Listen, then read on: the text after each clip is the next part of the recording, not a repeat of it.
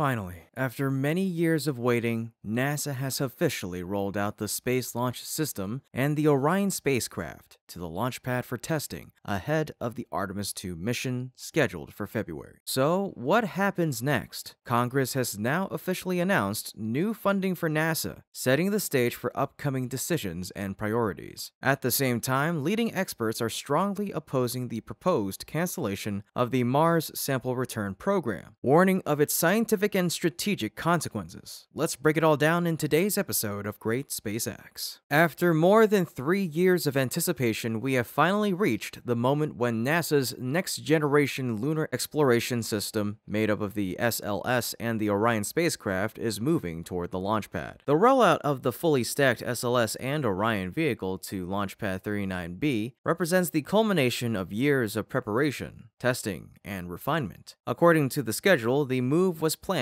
for 7 a.m. Eastern on November 17th, which conveniently coincided with early morning local conditions. This timing was ideal as it allowed for optimal lighting and visibility, giving engineers, media teams, and spaceflight enthusiasts the opportunity to capture clear and impressive views of this historic event. As planned, the massive launch vehicle, which had been fully stacked inside the VAB weeks earlier, began its slow journey aboard the iconic Crawler Transporter 2. This enormous tracked vehicle carried the SLS and Orion assembly along a carefully prepared route, stretching approximately 4 miles, or 6.4 kilometers, from the VAB to the LC-39B launch platform at NASA's KSC.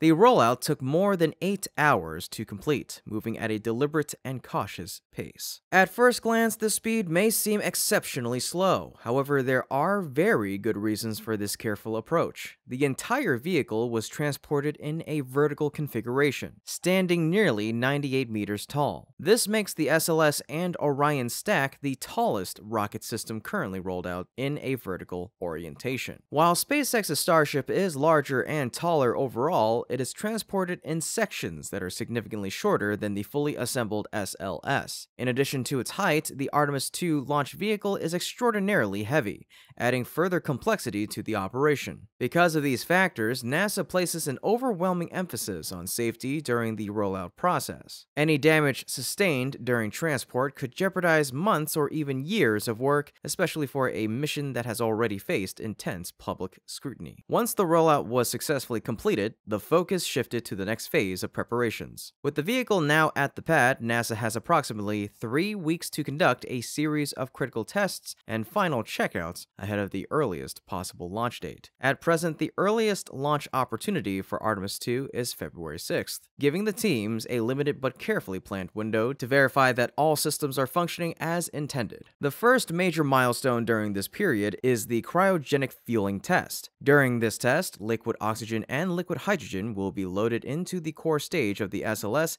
as well as into the upper stage. This process is essential for validating several key aspects of the vehicle's readiness. Engineers will closely monitor how the fuel tanks handle extremely cold propellants, assess the efficiency and timing of the fueling process, and most importantly, check for any signs of leaks. Hydrogen presents a unique challenge, as it is the smallest and lightest element in the universe. Its tiny molecular size makes it especially prone to escaping through microscopic gaps and seals, which means even minor imperfections can lead to leaks. Detecting and resolving these issues during ground testing is absolutely critical, as fuel leaks during launch operations could result in significant delays or even mission cancellations. If the cryogenic test is completed successfully and no major issues are identified, NASA will then proceed to the wet dress rehearsal. This rehearsal is one of the most important steps before launch. During a wet dress rehearsal, the rocket is fully fueled and the launch team performs nearly all the procedures that would take place on launch day. The countdown clock is run through each milestone, and the ground systems, flight software, and vehicle hardware are all exercised together in a realistic simulation. The key difference is that the engines are not ignited and the rocket does not lift off. Instead, the test is designed to validate the entire launch sequence under real conditions. For Artemis 2, the wet dress rehearsal is currently scheduled for February 2nd, just 4 days before the earliest launch date. The outcome of this test will play a decisive role in determining whether the mission can proceed on schedule. If everything goes smoothly, NASA will move directly into the final launch countdown.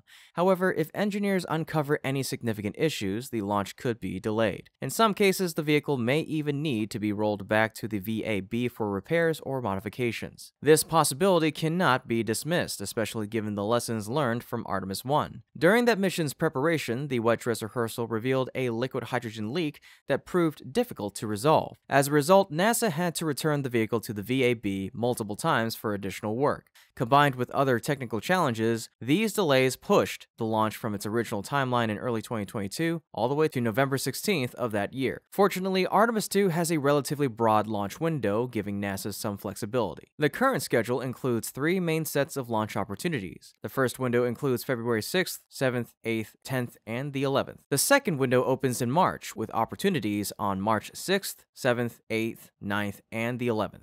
A third window is available in early April, covering April 1st, the 3rd, 4th, 5th, and the 6th. This means that February 6th represents the earliest possible launch date, not a fixed deadline. Whether the mission will actually lift off on that first date remains to be seen. From an emotional standpoint, many people are eager to see the launch happen as soon as possible. However, when it comes to human spaceflight, success matters far more than speed. The most important reason for this cautious approach is that Artemis 2 is a crewed mission.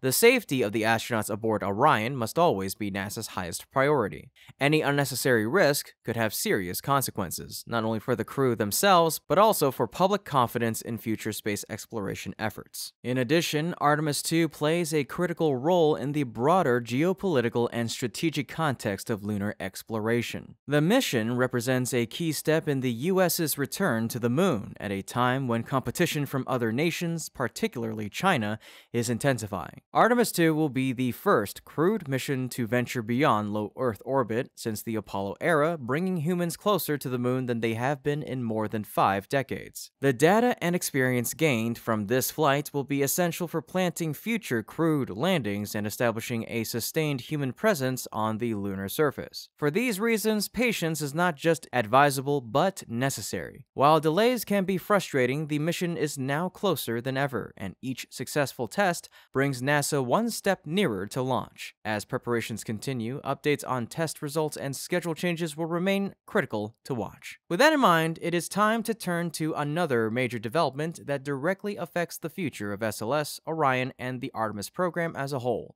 NASA's budget and recent decisions by Congress.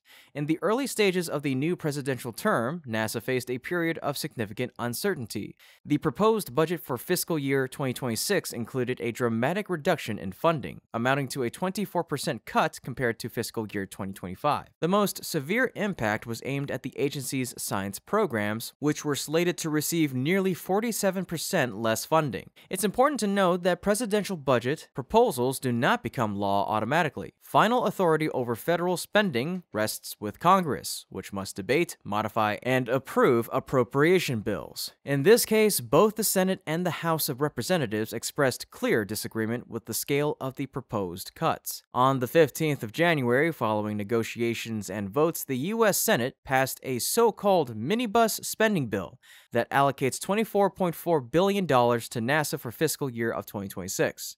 The House of Representatives had passed the same legislation the previous week, meaning the bill will now only require the president's signature to become law.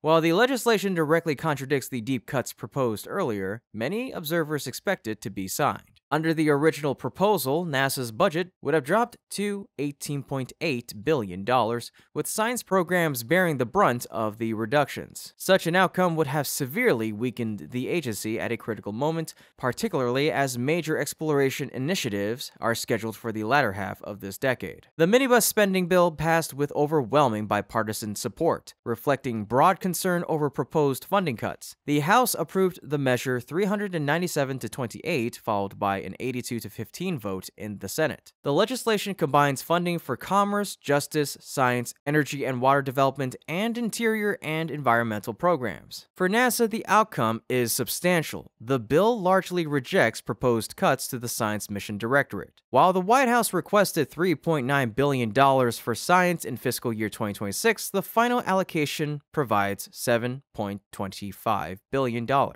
just 1% below 2025 levels. This funding preserves dozens of missions that have been at risk. Saved programs include the Da Vinci and Veritas Venus missions, along with ongoing deep space efforts such as New Horizons, Juno, and OSIRIS-APEX. There's also renewed optimism that major human exploration systems, including SLS Orion, the mobile launcher, and the lunar gateway, could extend beyond Artemis 3, though their long-term future may hinge on the success of Artemis 2. Not all programs survived. Mars sample return remains slated for cancellation due to cost growth and schedule delays, a decision that has drawn strong opposition from the scientific community. The joint NASA-ESA effort to return samples collected by the Perseverance rover was explicitly excluded from continuation in the legislation. The Mars Exploration Program Analysis Group sharply criticized the decision. Its chair, Victoria Hamilton, warned that scientists are closer than ever to determining whether ancient Mars